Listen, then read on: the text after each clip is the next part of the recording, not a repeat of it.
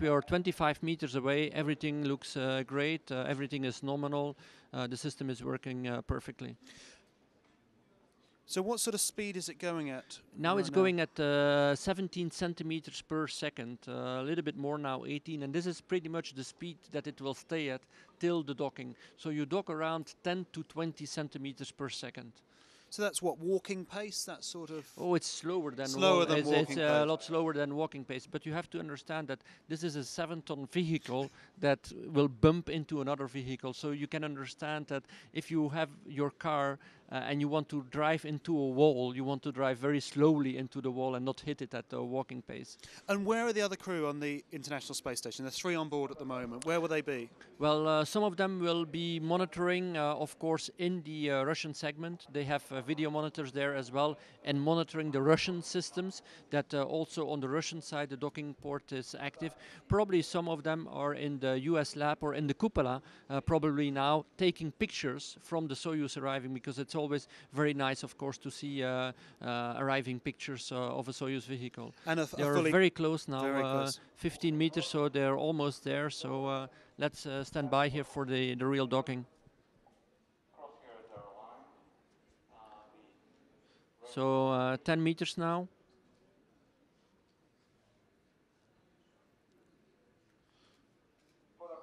The commander is reporting that the crosshairs are aligned and that everything is nominal. Speed is nominal, 12 centimeters per second.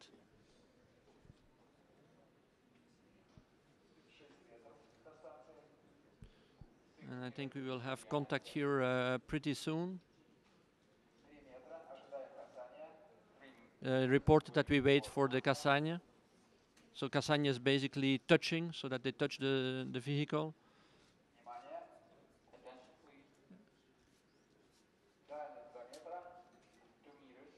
2 meters distance. And we have docking.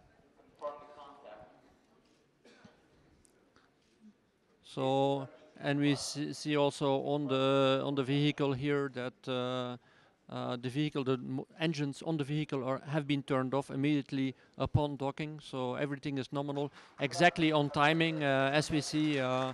Great docking. And a round of applause here in the International Space Station control room here at Korolev. Of course, the hatch is quite a big surface, so if there would be a delta pressure over the hatch, it would either be extremely difficult to open it, or otherwise, if you would try to open it, you would really come down hard and smack you in the face. So it's really very important that it's equal. And here we see actually, the other camera. Yes, here we see Kaleri, Alexander, who is basically working on the hatch on the station side. So we see him here in the MEM-1. I think he will get the tools there out of the small bag and start opening the hatch shortly here. So it's not a question of turning a handle, it's a question of using spanners, really? No, it's a question of turning the handle. You see the handle just on the right-hand side there of him. Look, the hatch is open.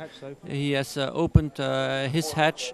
And then I think the next hatch to open, or it's already open, is on the Soyuz side. No, it's already open. You see the people are coming out. So very good moment here. Dimitri, the commander, is coming out first, floating into the space station through the MEM-1.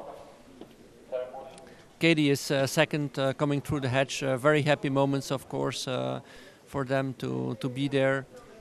And then Paolo, I think, will then be the last one, unless they send up somebody else, which I don't think so. We saw him in the capsule going up, so I'm assuming he made it. Yeah, and there he is, of course. Comes, there he is, of course.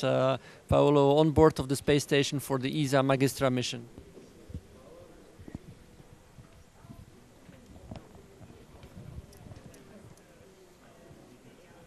Very happy moments always when you arrive at the space station and when you see the crew for the first time after 2 days in a small vehicle. It's a very happy moment to come into your new home for the next 6 months. And after that time, 2 days in the Soyuz, okay, there's the capsule, but there's also the sort of habitation area. It's still pretty cramped.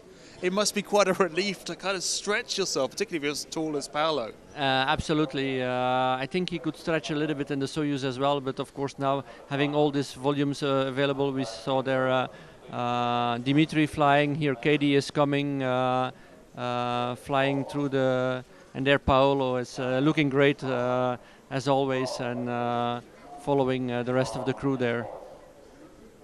So they would have been familiar with this. In fact, Paolo would be very familiar with this, but they would be familiar with this from being on the ground. But certainly for Dimitri, this is his first time for real on the space station. Yes, indeed, and it will look quite different for him. I know that this was the biggest impression when I came to the space station the first time. I was coming there and saying, where have I arrived? Because it looks totally different than the simulators on the ground with all the equipment, all the wires, all the computers. Here you see them setting up. For Katie and Paolo, of course, it will be different because they have already been there on the space station, so they will see it.